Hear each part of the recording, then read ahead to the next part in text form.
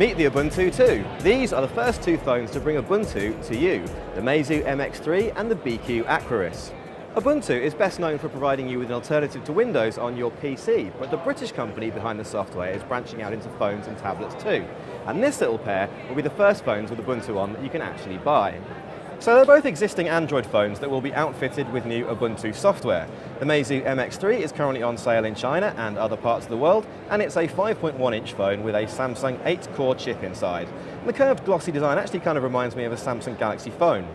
But my favourite of the Ubuntu 2 is the Spanish-made 4.5-inch quad-core BQ Aquaris.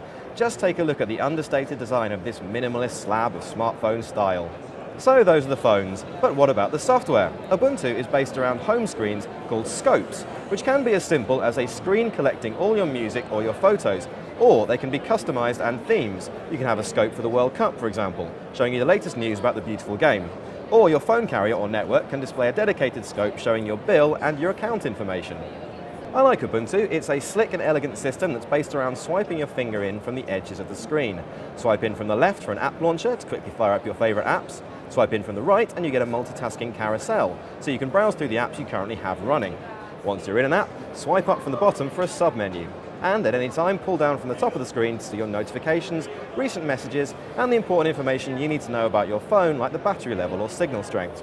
So it's early days for Ubuntu, and a lot's riding on which networks and manufacturers get on board, but we'll be keeping a close eye on the Ubuntu 2 to see if it can mount a real challenge to Android. I'm Richard Trenholm. For more on the latest cutting-edge mobile phones, tablets and wearable technology, check out CNET.com.